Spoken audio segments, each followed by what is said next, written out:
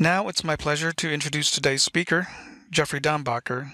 Jeffrey's background was originally in the ecology of stream fishes and management of watersheds.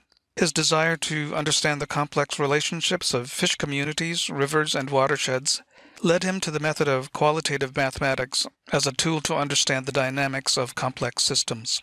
This research goal broadened to include general solutions to resource management problems embedded in diverse ecological and socioeconomic systems. His work within CSIRO provides a diverse array of challenges in which to carry out this work. Now it's my pleasure to share Jeffrey Dambacher's presentation with you. Hello, my name is Jeffrey Dambacher, and I'm with the Commonwealth Scientific and Industrial Research Organization in Hobart, Australia. It's a pleasure today to be part of the Decision and Analysis Tools for Complex Problems lecture series, and the title of my talk today is Qualitative Mathematical Modeling for Understanding, Prediction, and Intervention in Complex Systems. So, I'm starting out by giving an overview of what I consider to be the focus and scope of research problems generally as the state of affairs. And if we look at the number of processes involved in a problem and the number of process interactions and the time and space scales upon which those processes are based, and the number of disciplines involved in studying those processes, we can define what could be generally called, depending upon the scale of these different attributes, narrow focus problems and broad focus problems. Narrow focus problems have fewer processes, fewer interactions, narrower divisions of time and space scales involved, and fewer disciplines. And these are where we make our cutting-edge science progress. The greater proportions of advances of these are in problems that are amenable to narrowly focused approach. But broad focus problems are complex, require critical questions that emerging not at a narrow edge of a single discipline, but rather along the broad intersection of many disciplines. Here our collective endeavor becomes not cutting-edge science, but joining-edge science. And this requires an interdisciplinary approach. And the challenges to interdisciplinary research are well known.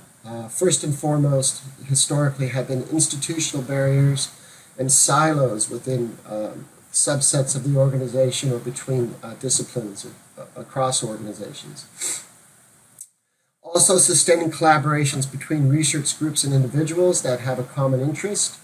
It can be difficult due to funding arrangements or institutional arrangements, flow of information, things like that. Also, effective communication can be a difficulty. Now, institutional barriers and silos in places like the CSIRO have been worn down and broken down quite effectively, and we do a lot of interdisciplinary collaborations at CSIRO, and I believe this is the case around the world as well. We see more of this happening as time progresses. Now, sustaining collaborations between research groups and individuals has also made some great progress recently, and we see a great, especially with the internet now, that there's a lot of worldwide collaborations between groups and individuals. So we think we're doing a better job with these two. However, effective communication is still questionable, and here we have some common problems. There's a fixation on jargon and semantics within a discipline that makes it difficult to discuss across disciplines. The world views are based upon the inherent structure of the objects of our own interest, and these have a temporal structure, a spatial structure, and also an organizational structure. This requires, to break down this problem, requires conceptual syntheses that make clear which components and processes of a system are relevant to the problem in hand, but more importantly, which are not. Here's, for example, are different hierarchies of research approach that can lead to barriers in communication or understanding. We have a clinical organismal level of looking at things where they work between in vitro and in vivo. Population and community ecologists work from the organism up through the population, community, and biome, whereas systems approaches are less concerned about organisms, but more concerned about functional units, looking at total ecosystems, biomes, up to the total biosphere. These sorts of arrangements make it difficult to talk when we have problems that need to integrate across these different approaches. So this is the problem of the interdisciplinary discourse, well described by xkcd.com, where here we have the fields of science arranged by purity, with more pure to the right. And unfortunately, the sociologists are delegated to the left-hand side, and psychologists like us to know that sociology is just applied psychology. And biologists are quite happy to say that psychology is just applied biology, with the chemists saying that biology is just applied chemistry, and the physicists are very happy to say that it's just applied physics, it's nice to be on top. And there to the right is our wonderful mathematician saying, hey, I didn't see you guys all the way over there. And here, I think we need to understand that the role of mathematicians is actually to help these people talk together. And Richard Levins was very concerned about this from the very beginning of his career, where he said that the role of mathematics is to educate through intuition and to make the obscure obvious. And this is not just a topic of mathematicians. It goes across all arts and sciences.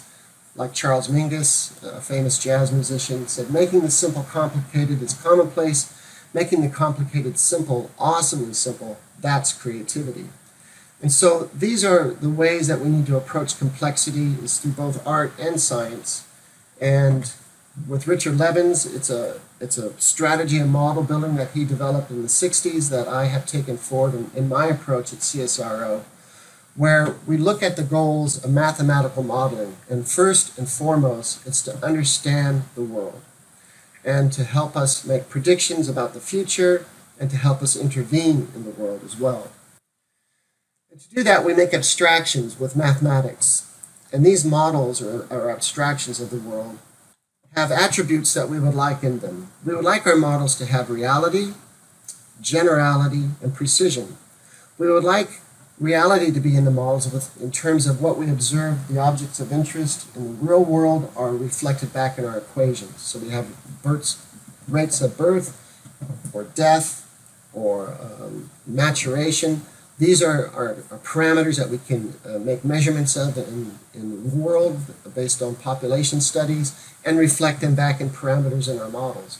We would also like these parameters to have precision so we can know precisely how much a population is going to increase or decrease due to a change in a factor.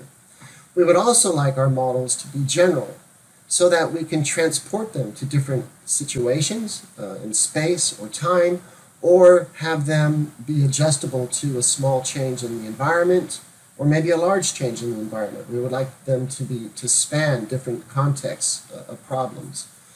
The difficulty comes in that you cannot maximize all three of these attributes in any one modeling framework or any one model. It's instantiation of a model. So there's a necessary trade-off that comes. And if you sacrifice realism for the sake of generality and precision, then you have what we could call statistical models, where we have good, precise correlations between variables, but we don't necessarily know exact causal structure of the relationship between, say, variable x and variable y. So while we might have precise measures of correlation between these variables, we lack causation. We can call models that lack generality but maximize realism and precision as mechanistic models. These are also known as numerical simulation models. And here we have precise measurements that we can put into our parameters of real processes that we observe in the world. And these are based upon large simulations of real processes interacting in an abstract space. Now, unfortunately, because of the high number of parameters and the interdependence of the parameter space that is created by these parameters to create a stable working model, these models often lack generality. And any small change in a parameter space can, or in a single parameter, can greatly restrict its use in another context. And so you cannot necessarily take a model that is with many parameters that are precisely attuned and apply them to a new situation without revisiting the entire parameter space. Both statistical and mechanistic models are data hungry based upon their maximization of precision. And that can be very data intensive, and so these can be expensive to create. However, if we're willing to give up our need for precision and instead maximize or embrace models that are real and general, we have what Richard Levins called qualitative models. And these were the models that he was pushed and favored in his work in population biology. These models represent processes that are found in the world, and they're very generalizable because they lack precision. So they don't give you exactly how much a variable will change due to another parameter change. They only give you directional, or they give you the slope of a relationship, positive or negative slopes, or there will be a general increase and decrease in a variable due to a change in the environment. Now, each of these modeling frameworks on purpose leaves something out. Qualitative models on purpose turn their back on precision. Mechanistic models are not concerned about generality, and statistical models have little to say about causation or realism. So each, in a way, is telling a lie about the world on purpose. Now, Levin's approach was that we need to have different lines of evidence to converge upon a similar answer. Each model is based upon different simplifying assumptions. Each modeling framework, I should say, is based upon different simplifying assumptions. And our goal then to get a robust understanding about how the world works is to get different models with different approaches to converge upon a common answer. And if we can achieve that, then he says that our truth is the intersection of independent lies.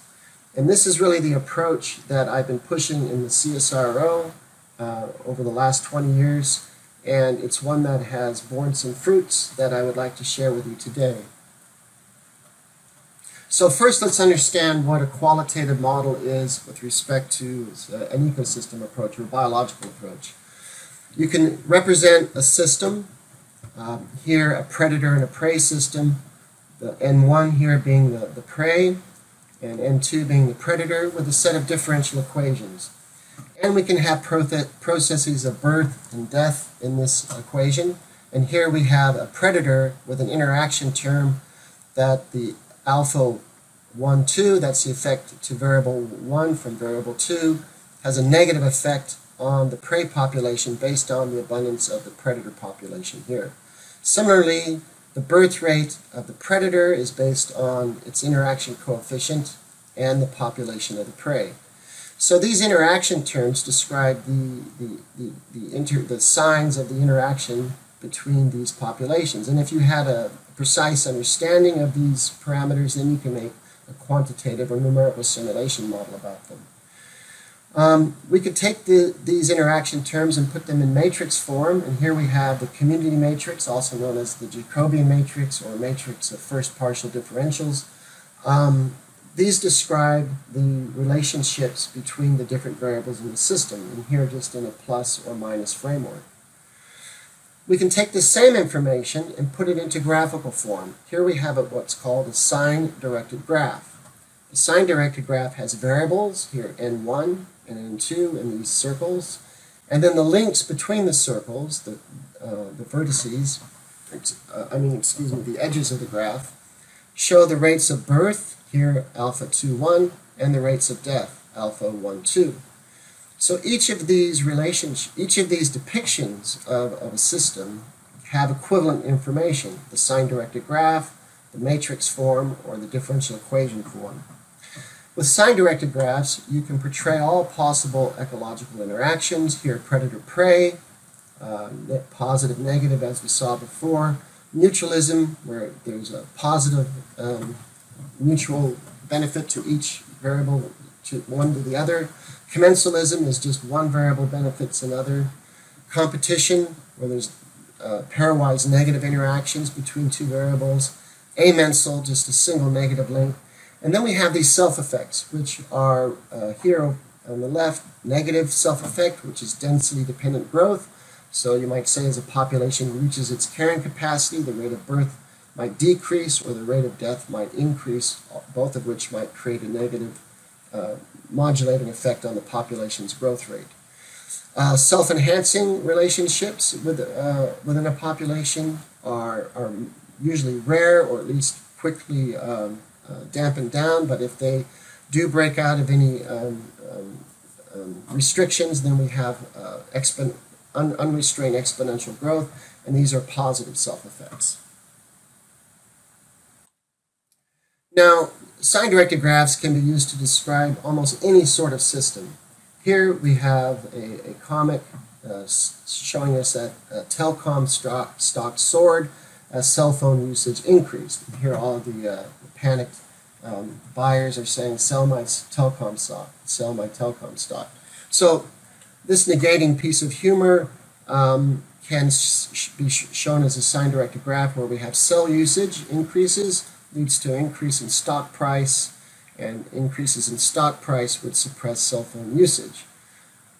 This is an example of a negative feedback where we go a path from, say, the cell phone usage variable out to all the variables in the system. Here just one. You multiply the linkages that cycle from the variable back to itself. We have a positive times a negative link gives us a negative feedback cycle. So this means that any increase in cell usage as it percolates through the system will be damped by the total system feedback, and cell phone usage will go back to an equilibrium level if there is a shock to it. So this is an example of negative feedback, and of course all systems in biology are interlaced with negative feedbacks. Here's a few examples. We have an economic system where we have processes of competitive market adjustments that shows that demand will will lead to an increase in price, but that increase in price will suppress demand. Now, the variables can easily switch place depending upon the definitions of the relationships, and we can have price as the starting variable and have it stimulate production, and production would suppress price. So depending upon how you define the variables or the relationships, you can have a mix and match of different kinds of relationships with similar variables. If we look at biological processes, consumption, fecundity, and mortality, this is the basis of predator-prey interactions. We could go down to an in vitro level, or within an organism, and look at stimulus-response type relationships here with blood glucose and insulin, where we see that liver and cell uptake of glucose and glycogen storage is modulated by insulin levels in the blood. If you know the structure of the system, here I define the structure of the system by these positive-negative relationships shared between all of the variables in the system, and we know the overall feedback of the system. The last systems had negative overall feedback. Then we can make some pronouncements about if the system will be stable. And here we know that if there's overall negative feedback, that the system, if perturbed, here the say a predator variable has an instantaneous increase, maybe through immigration into a certain habitat, and the prey population would be suppressed, but eventually the system will go back to an equilibrium based upon the new state of affairs. But these systems have the chance to recover after disturbance if they have negative feedback. And this return to equilibrium can be asymptotic, here a smooth curve followed into a straight line, or oscillatory, depending upon if the eigenvalues of the system, which we don't have to talk about today so much, have imaginary components. But the qualitative depiction of the system can inform you whether or not you're prone to having an asymptotic response or an oscillatory response. Both of these general behaviors can be discovered through the shape and form of the sign-directed graphs. If the overall feedback is positive, then we have an unstable system that cannot return to equilibrium, and this often leads to extinction after a disturbance. And this can happen in both asymptotic approach or an oscillatory approach. If the system has neutral stability, where the net feedback is near zero, then it will not return to equilibrium, but merely stay where you have placed it due to the perturbation, and this can, of course, happen asymptotically or oscillatory. So this is just one half, or just one part of what you can use the structure, the qualitative structure of a system to discover, is its potential for stability. The other is to understand the long-term response of this system to a change in conditions. And these are known as press perturbations. Here we've generalized the differential equations to describe 5 different types of processes that can affect a population. And there is nothing in the world that you can't pigeonhole into these 5 different kinds of parameters. We have interspecific relationships here, the predator-prey relationships, or mutualism, commensalism, any of the pairwise interactions that can be described by the sign-directed graphs as we've shown between 2 variables can be shown in this interaction coefficient here. And then we have intrinsic rates of birth and death and immigration and emigration here through these other parameters. So anything that you can do to a population, increasing its death rate, say through harvest or culling, would be something that you could put into this parameter here, or birth rate by feeding, or increasing the fecundity of an organism. Anything you could imagine you can do as a manager or as a biologist experimentally can be thought of as to be contained in one of these parameters here. So if we say have an increase to this hare population, say through feeding it through rabbit pellets or increasing food availability, that would lead to an increase in its population. We would consider that a positive input. So if you're increasing the birth rate of, say, the rabbit population or the hare here, this is also a lynx, so the hare-lynx interaction here. If you increase the food supply to the hare, then how you predict the change in the equilibrium of the system is to take this positive effect and make an attribution there to the variable where its input occurs, and that's a positive prediction.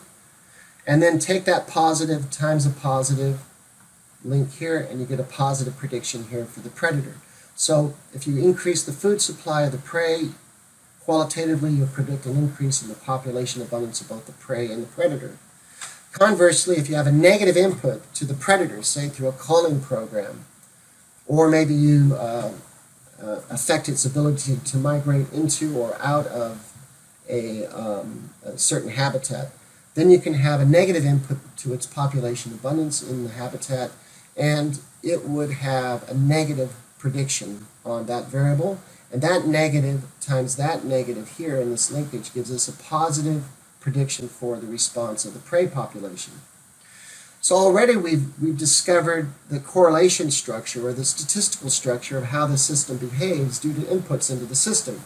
For a predator-prey relationship, if the world that changes, the part of the world that changes, enters in through the bottom of the system, then you have a positive correlation statistically between the response variables. If the input to the system comes in through the predator, then you would have a negative correlation measured in the response of the system.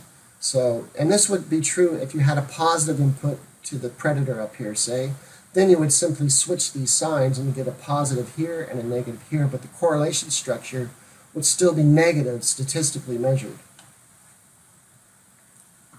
So using this tool, this simple tool of understanding how the system might change due to inputs into the system, we can learn a lot and progress our research programs in more complicated systems. For instance, Krebs et al. In '95 published an experiment where they looked at the snowshoe hare cycle and its relationship with its predators, primarily lynx here, but also great horned owls. This was in the Yukon forest in Canada. Now, hare food addition experiments, they made bait stations where they fed the hares directly with rabbit pellets. They found a statistically significant increase in hares. And in predator exclusions, where it's partial, they put up fences and kept out some of the predator abundance, but not all of it, that they found that the hares also increased. If they did the food and exclusion experiments together, then they found a multiplicative positive increase in hares. When they fertilized the vegetation, they noticed a dramatic increase in the vegetation's abundance above ground, but they had a neutral or zero measured response or non-significant response in hares. So we took these results and looked at not only the studies of Krebs et al., but the whole entire 50-year history of the snowshoe hare cycle in the Yukon, and created this matrix of predictions for all possible inputs to the different systems. Now, Krebs et al. Implied that they had this model structure in their research, and if they have an increase to vegetation, then it shows an increase to say through fertilization, then it would predict from this model an increase to vegetation, hares, and predators, and that's reflected here by this plus, plus, and plus. So you read the predictions down the column. If you have a positive input to hares, say through feeding, then this model here predicts a positive effect here, and a positive effect here for the predator, and a negative effect on vegetation. And then if you have an input to the predators, then you would have a positive input here, would give a positive response in the predators, a negative to hares, and a positive to vegetation. So this is the model that Krebs et al. Thought they were working with. And when they had an input to vegetation, they expected a positive response here in hares. But what they found was a zero response, or a statistically non-significant response. And so we said, instead of disbelieving the model structure that you had, or the results that you had, and say that, or what they said was that vegetation, when they observed a zero response here, when they expected a positive, they said that fertilization of vegetation was a poor way to feed hares. So we took the opposite approach and said, well, let's believe that the measured responses are accurate to the system, and let's therefore ask what model structure or what type of system would be consistent with the statistically measured responses that they observed. So this is a meta-analysis of not only their research, but all research done in the Yukon, and we found that if you put a zero here, and have a plus here, and a negative here, that this model structure is consistent with these results here, if you accept the zero prediction here. And in fact, this model doesn't give a perfect zero prediction. It actually gives an ambiguous prediction, because it says that the response of hares to a fertilization of vegetation can be either positive, negative, or zero. It can be positive if this link coming from vegetation to hares is stronger than the link going from vegetation to predators back to hares. If the link from vegetation to predators back to hares is stronger than the bottom-up effect, then you would get a negative response. If they're roughly equal, then in the field experiments you would expect to get a zero or non-significant response here. Now, we weren't certain about whether or not this model was true or not, and of course predators, the lynx or the great horned owls, don't eat grass, so there's no trophic relationship here. But during the time of the publication of this, they came out with a new study that said that lynx use hunting beds, where they crouch behind vegetation to ambush their prey, the hares. And so one could imagine that if vegetation provided a little more cover, hiding cover for the lynx, that it could be an effective method to increase the predation efficiency of the hares. And so that's what this link could possibly represent in real life, a process of a mediated interaction where vegetation affects the predator-prey relationship between predators and hares. Now, of course, when I wrote this, I was a fisheries biologist in Oregon. I'd never been to the Yukon. I have no experience with this system in real life. But this qualitative modeling approach does provide a way forward from this paradox. it suggests that there's a critical experiment that nobody has yet done in the Yukon for the hare-linked cycle. And that is to have an input to hares and measure the response of the predators. And that would follow along the same linkages of the system, but here backwards from vegetation, hares to vegetation to predators would give you a negative link, and directly here it would give a positive link to predators. Depending upon the strengths of these, you could get a negative or zero response, and if you did, that would add weight to model B. So there's a critical experiment there to help decide whether model A or model B is the correct model of the system. Let's look at another example where qualitative modeling can give you some insights about how to manage the system. Here we're looking at the Benguela upwelling ecosystem off of South Africa, and there's a very productive fishery for hake, and the trouble was that the fishermen were complaining about the number of fur seals eating their catch, and taking away their catch of hake. And so they implored the managers to institute a culling program where they would shoot the seals or kill the seals somehow and suppress their population abundance in the expectation that they would increase their landings of hake.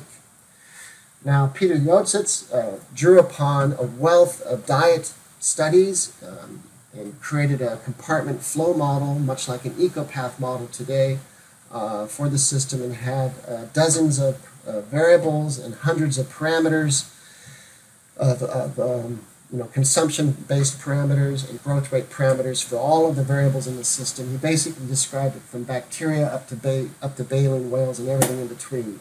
It's a complete whole of system model, tries to understand the entire system as best they could and have precise parameter spaces to play with.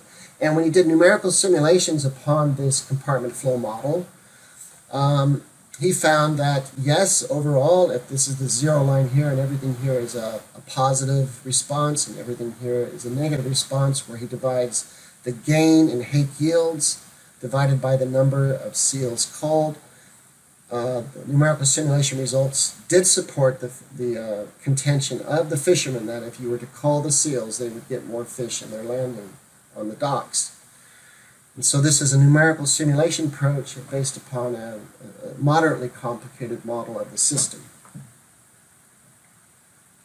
But Andre Puntz said, Peter, you don't need to have such a complicated model. We can approach this more simply.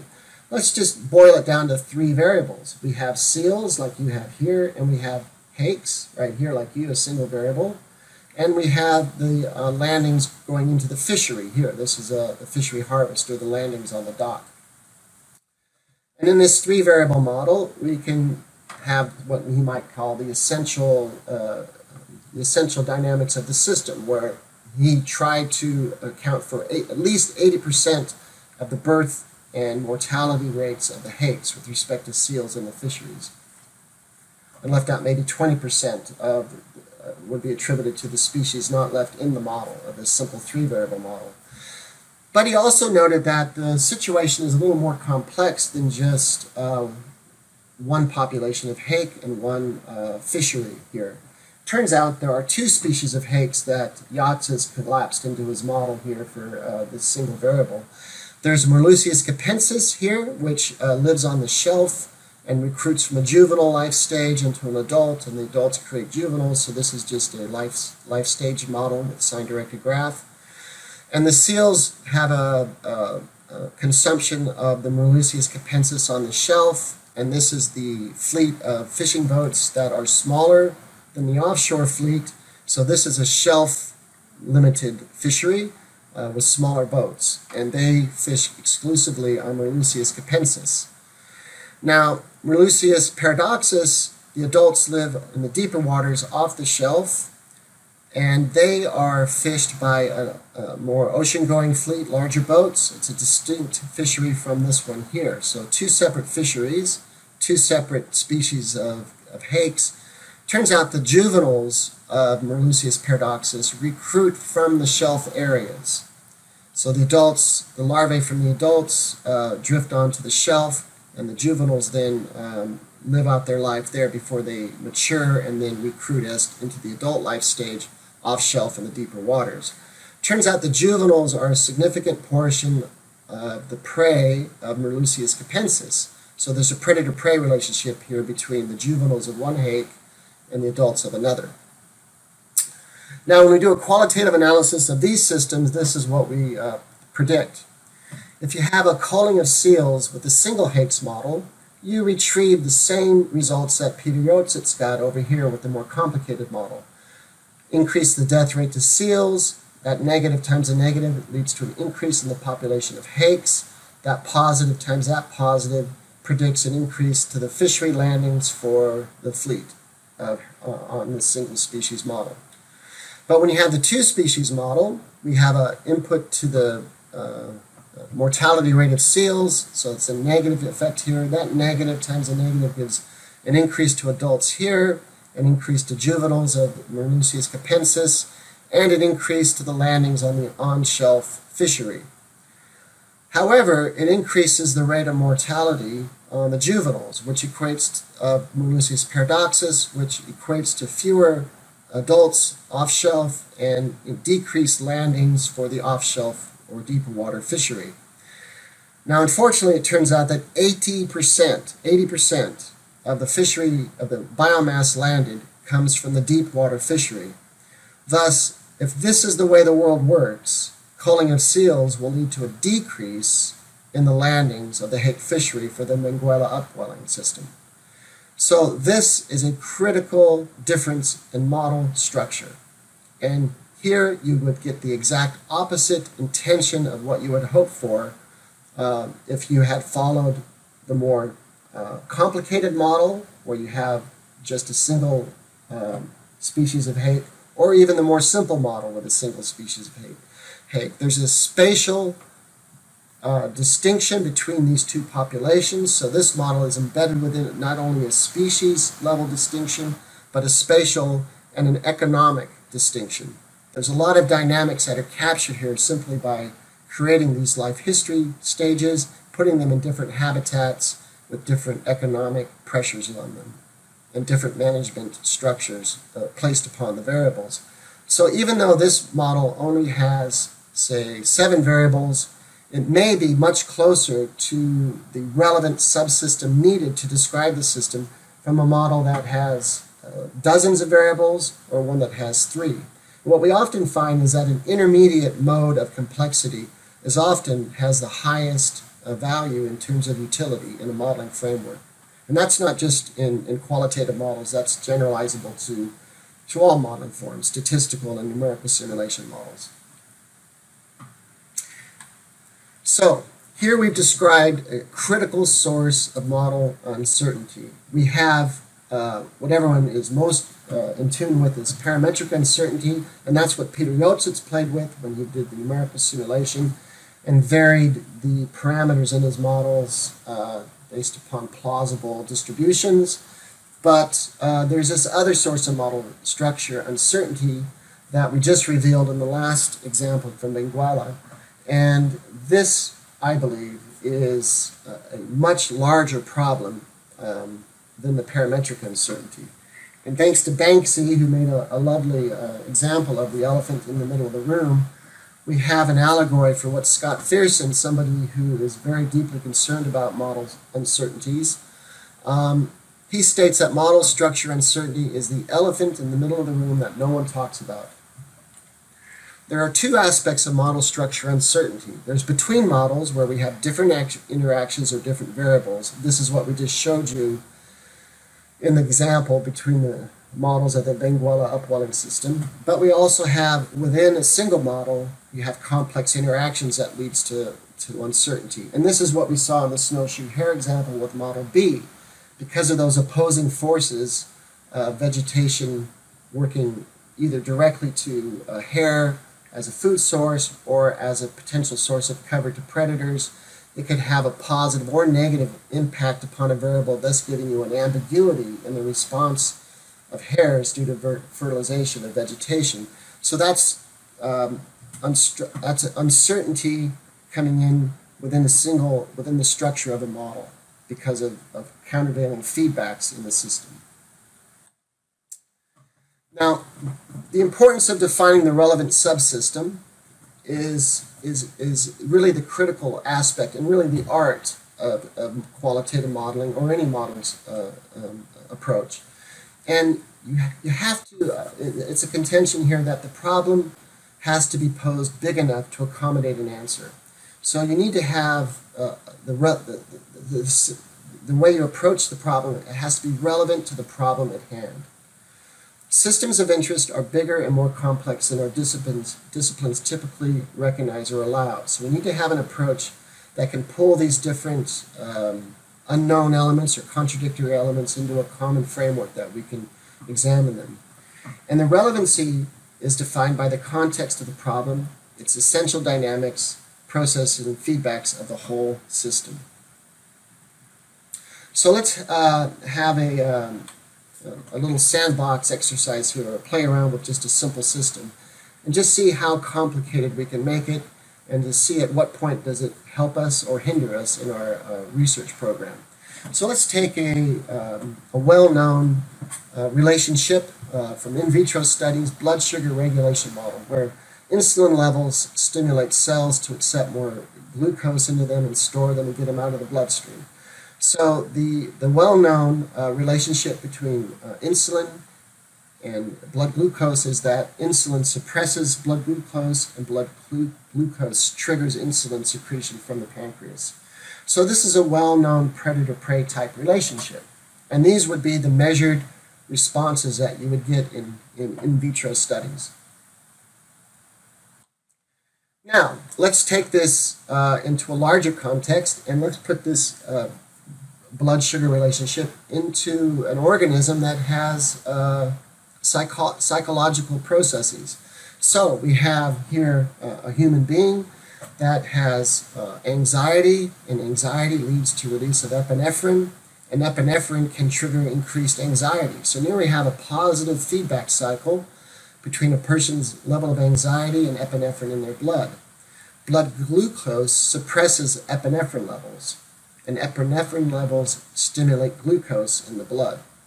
Glucose can suppress levels of anxiety.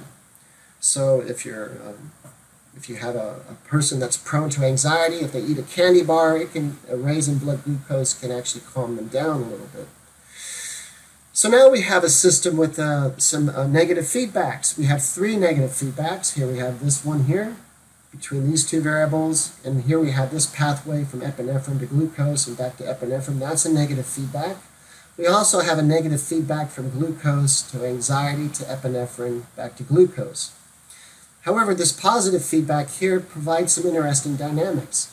If the strength of this positive feedback cycle is stronger than the combined effects of these 3 negative feedback cycles, so if a person is particularly prone to anxiety and has a predilection to increase epinephrine production that feeds back and increases their anxiety in a cascading manner, then this system can be overrun by the positive feedback. And then, if this person were an individual in clinical trials that were being measured blood glucose and insulin levels, the in vivo measured effects of this person would give the clinician the opposite measured response in their monitoring of insulin and glucose levels in the blood. This is due to the positive feedback here inverting the expected responses of perturbations in the rest of the system. And this is a common theme and analysis tool of qualitative modeling, is to understand where positive feedbacks are in a system and how they impact measured responses elsewhere in the system. And you don't need to have precise measurements of this system. You only need to understand the model structure and the implications to the overall feedbacks, and understand if this is strong in its relationship to these other processes, then it can give you a counterintuitive effect. And this is really the strength of qualitative modeling, is it informs your intuition about complexity and tells you where to expect counterintuitive responses before you even pull out your measuring tape or your glass tubes. Now let's embed this system into a social system. So now our Our patient is now not in the laboratory, but they're out on a fishing vessel, and they have a honors thesis they need to complete with a tuna tagging study. And in the course of tagging tuna, they have a metabolic rate here, which the activity of pulling the tuna out of the ocean into the tagging bay has a metabolic rate associated with it that is associated with that student's research program. So that also has a negative feedback on the blood glucose level, and so this is a stabilizing effect to the system.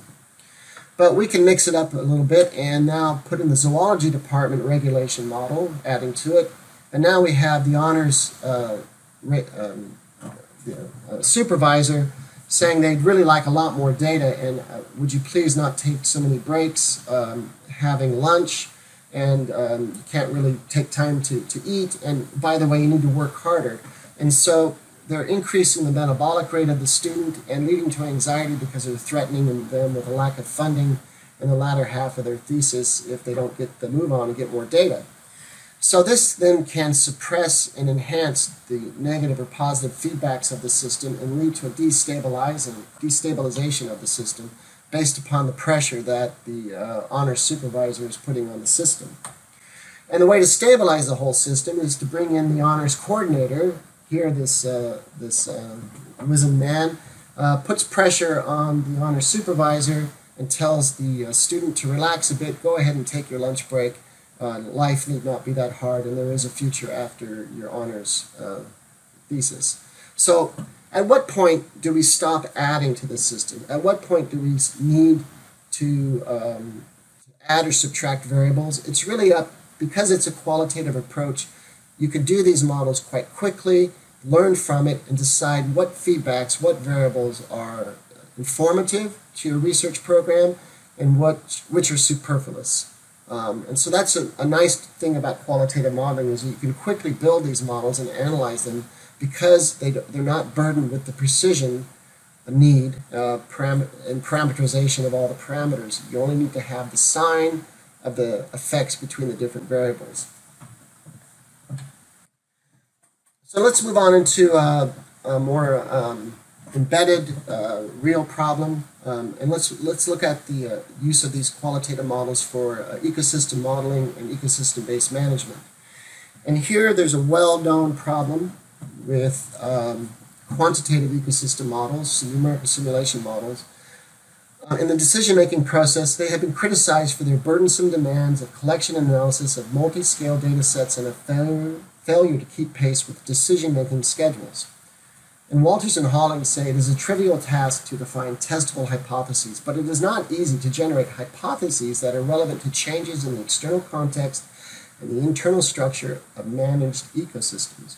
Here, the essential challenge for ecosystem-based management is to quickly incorporate community-level interactions and generate and proceed from critical and falsifiable hypotheses. This is critical if we're going to do science and not just arm-waving.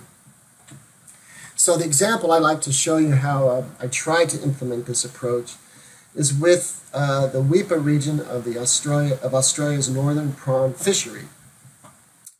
This is Australia's northern prawn fishery. It's one of the most productive fisheries in Australia. It has a long history of productive population levels.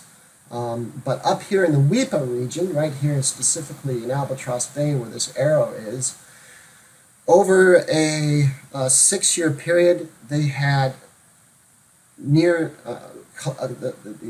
the landings of the catch in the Weipa region collapsed, while the other regions, Mitchell and Corumba for comparison here, Mitchell and Corumba, these are the comparative regions here on the graph, they sustained normal levels of landings through this period.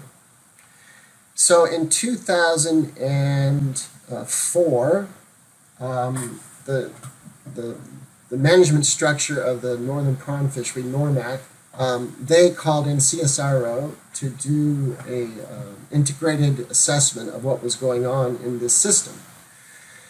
So we looked at hypotheses for reduced catch of banana prawns in the Weipa region. Due to these hypotheses, recruitment overfishing, a change in the environment, or maybe pollution, Or perhaps there was reduced fishing effort in WIPA. Maybe the fish, these are the trawl boats here, and these are the wings of the otter trawls that hold the trawl nets down onto the seafloor where they scoop up the prawns. Perhaps they had fewer boat days in the region, and maybe that was the cause. Or maybe there was reduced catchability of these trawl nets due to the prawns maybe remaining inshore. They either stay in the mangroves or the estuaries, or they migrate offshore where they're vulnerable to the trawl nets. So maybe they were becoming less available to the fishery. Or maybe the prawns stopped aggregating into what they call balls. When they spawn, they form these large, dense biomass balls where they share sperm and eggs in the water. And they become quite vulnerable to the trawls, where they can be located on the echo sounder, or with planes flying overhead. They can see these balls, these aggregations, and direct fishing fleets towards them. So the approach we took was a statistical analysis of the population dynamics of the prawns with respect to the fishery and the environment. They did a numerical simulation modeling with EcoPath, and then they asked me to do qualitative mathematical modeling and use that as a means to integrate all the other studies together. So today I'll just give you a brief overview of the results of those studies, but there's other papers you can read if you're interested for more detail. So I started out with just a minimal system: predators, prey, and prawn food. A three-variable model, which you can describe as differential equations or community matrix or a sign-directed graph. But then I took the step of splitting out the prawn variable here into a life stage model, here just a juvenile or adult, where we have the processes of fecundity and maturation giving this relationship here.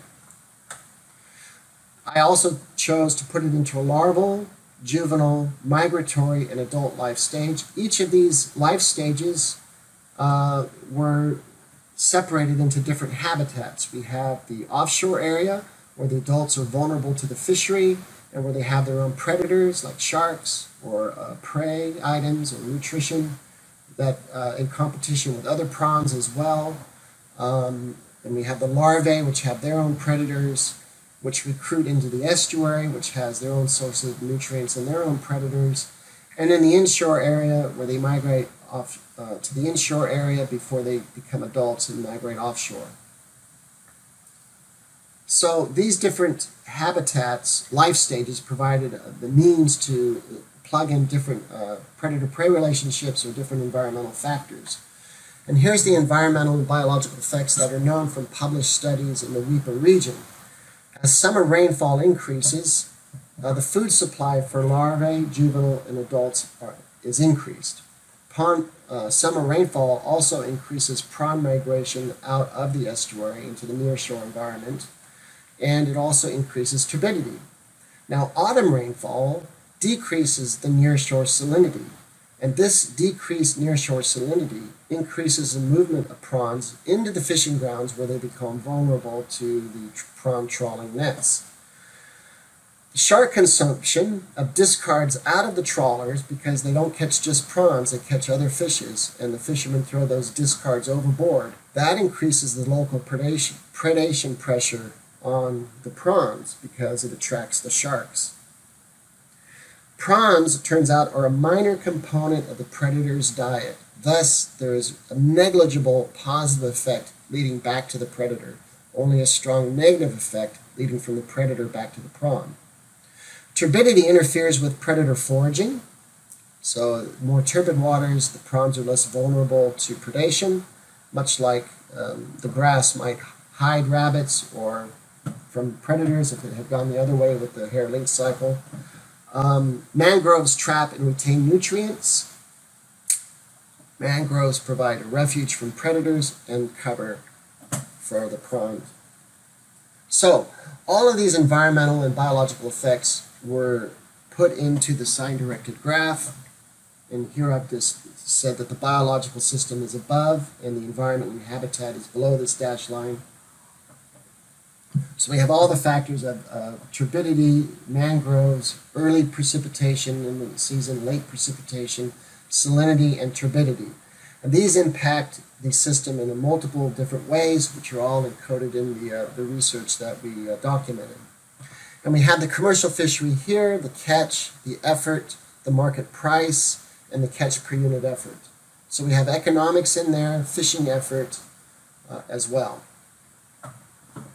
We also have recreational fisheries on the predators of the prawns here, and so we could have the different sectors of the fishery in the model.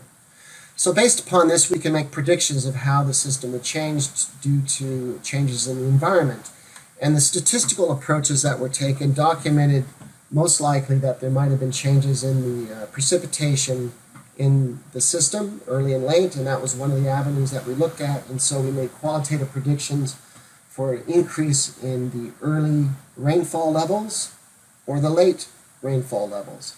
And you can see, just based upon whether you get more rain early or late in the system, you have very, very different responses of the WEPA ecosystem due to this rainfall input. So if there's an increase in early rainfall, you expect an increase in adults and an increase in catch to the fishery. Over here, the input to in the late season has a decrease in adults and an ambiguous response to the catch. So just having model structure here mediate these different inputs, we learn a lot about what to expect out of the system. And the statistical analyses of all the environmental data and the monitoring data we have for the WEPA prawn populations could come up with no smoking gun to implicate environmental factors as a cause for the decline in the banana prawn catches in WEPA. But anyway, we used the qualitative modeling tools to help inform the statistical analyses as best we could. And also we tried this to help inform the numerical simulation model, the ecopath model. But I must say the problem with that is that once the ecopath model decided on a single model structure, they spent the next 2 years parameterizing it. And people who are making these models are not very happy about trying to change horses in midstream or model structure in midstream. And when I learned about other possible model configurations, they were not able to incorporate those into the ecopath model because it would have been too costly to reparameterize the entire model parameter space. So that is a real difficulty in communicating qualitative modeling results in an ongoing project with a complicated numerical simulation model, is that once they come up with a model structure, they're pretty much set then to developing the parameter space to support it, and it's a difficult thing for them to be flexible.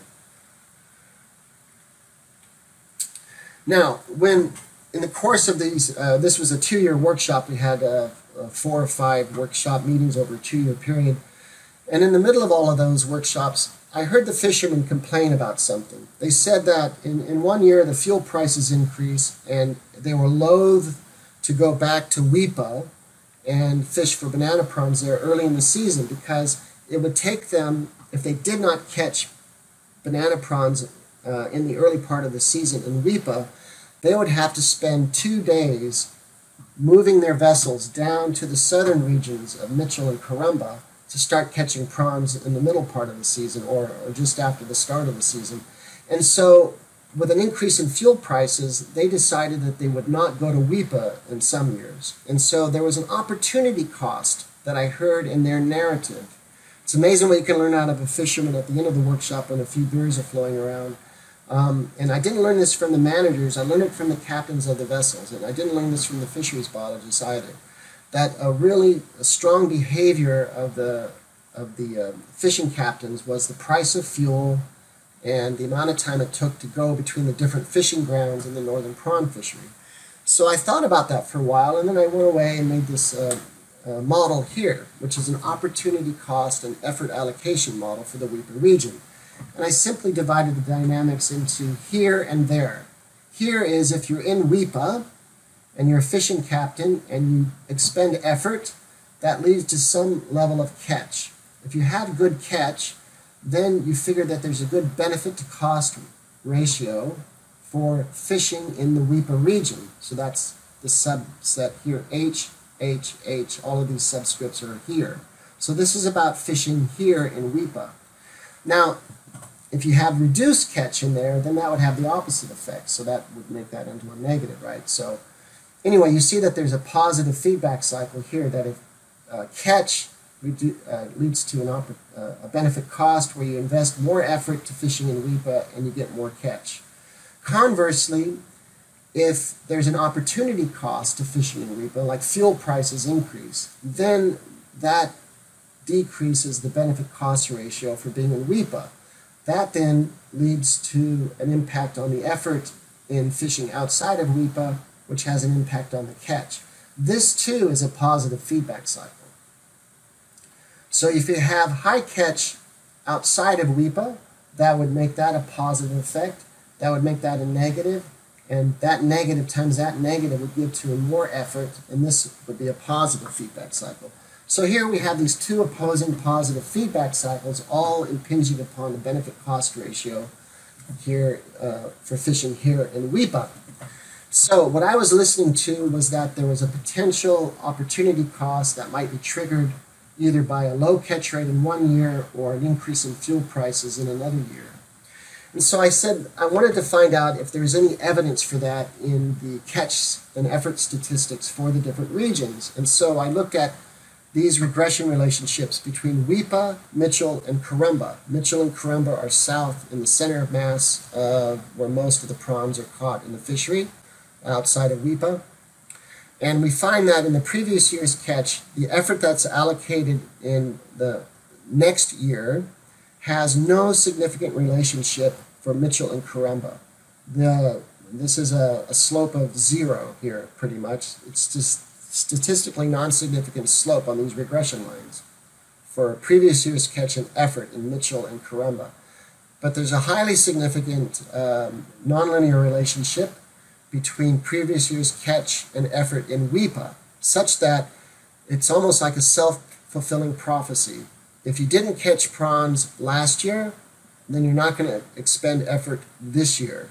And that's consistent with this positive feedback cycle.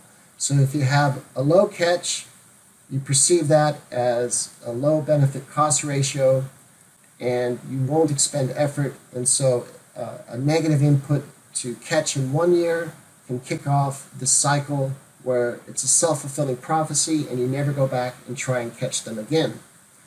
So this was a compelling hypothesis that I pulled out of the narratives of the fishermen and the workshops when they started having a few beers after the end of the workshops. So I learned something there, and I translated that into a sign-directed graph, and I came up with some testable hypotheses. And so if you have this system and you have a positive input to the opportunity cost there, like an increase in fuel prices, then you will kick off this cycle where you can lead to a decrease in the benefit cost ratio for being in WEPA, which leads to less effort. And the catches become ambiguous, though, in this model because you have an increase in the stock abundance as well. But in generally, though, it can lead to a positive feedback cycle where effort and catches are suppressed. And all the effort is shifted outside to the other regions. If you have a negative input from the environment into the stock, you'll kick off a similar, in the WEPA region, you'll get pretty much the same dynamic. So these positive feedback cycles, or the reduction in effort, can be attributed to a number of causes. So we had no clear way of knowing if it was caused by the environment or maybe an opportunity cost because of diesel prices or something like that. We would get these same dynamics. So we had to come up with some way to cut through this conundrum and see if we could understand the system in a larger context. So we had this accidental management experiment come up. During this time of these 6 years of low catches in WEPA, and we did our research here, published it here, the NORMAC, or the managers of the northern prawn fishery, wanted to test the hypothesis that fishing effort had dropped off because of fisher perception, the positive feedback cycle.